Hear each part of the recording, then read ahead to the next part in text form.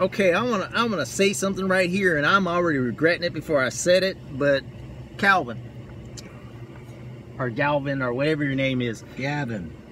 Gavin. Okay, Gavin, can you explain safe spaces to me?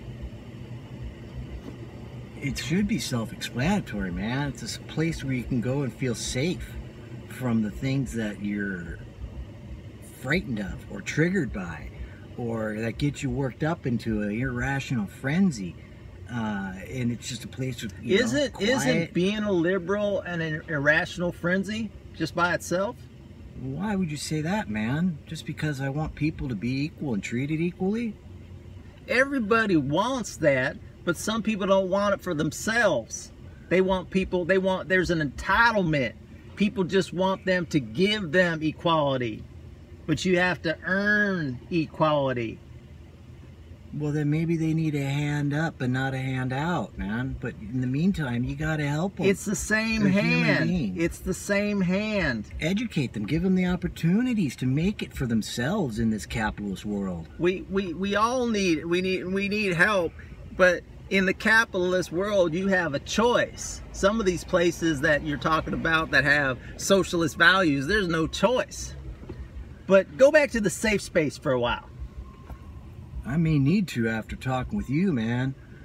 I think you just triggered me. I think so, but I think that you guys have different triggers. Your triggers are racist. Your triggers are misogynist. I mean, we have different triggers. We don't like hatred. We don't like inequality. We don't like injustice. I mean, it's different, man. Well, that sounds pretty good. So, could I go to the safe space and feel comfortable as a conservative, probably bring my rifle to the safe space just because I feel more comfortable and safe when I have my rifle? Is that possible? Probably not. You might feel safe, but I think you'd be invading the safe space of the So you call me a liberal. safe invader? So you calling me names? No, I just said you would be invading it. That's not a name. So so you got invaders. So you guys have got a bunch of labels. I think what would be better, man, is that you don't invade their safe space. You find a neutral ground, and then find the things you guys agree on, that you and I can agree on. You like beer, right, dude? Sometimes I like beer, but I'm sure I don't like that fancy IPAs. I like myself some Coors Light. I took you for a bud, man, dude.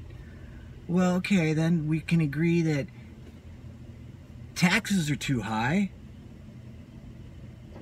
Do you even pay taxes? I have, when I buy stuff.